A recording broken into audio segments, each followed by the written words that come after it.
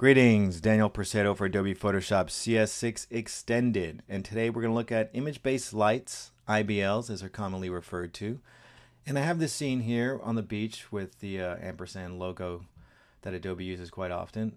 And the background is a beach. I have taken a panoramic shot of it, and I'm going to add that in a moment. But right now you can see that I have only an infinite light in my scene, and it doesn't quite look right.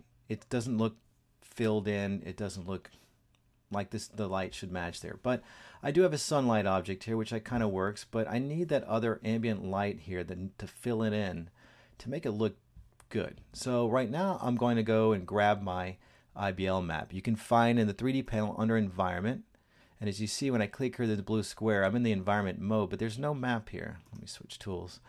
And there's nothing to see, so when I toggle between camera and environment, there's nothing unusual here because it's blank, or it's black here in this case. We're going to load this texture from disk, and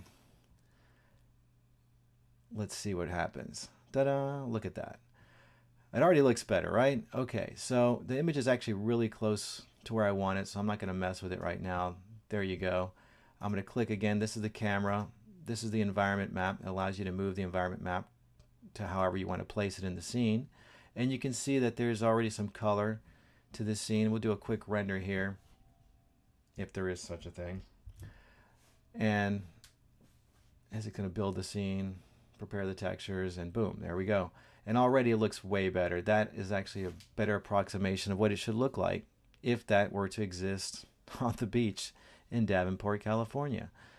And that is a very common use case for an IBL or an image-based light, is to match the appropriate subject matter, 3D mesh, whatever you have there, very quickly, very easily.